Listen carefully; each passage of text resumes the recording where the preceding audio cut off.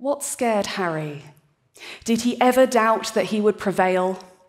So much of this job is being told no. No, I won't speak to you. No, I won't hand over those documents. No, I won't tell you that information. At times, menaced by aggressive phone calls or threatened with lawsuits, it's true I have considered whether to carry on. But in these moments, I have held on to a sense of purpose similar to Harry's assertion that his role was simply to shed a little light. Being named the Sir Harry Evans Fellow has given me the chance to pledge a kind of allegiance to his values. I hope to make work that shakes our leaders out of indifference and exposes the powers who exploit those who can't speak up.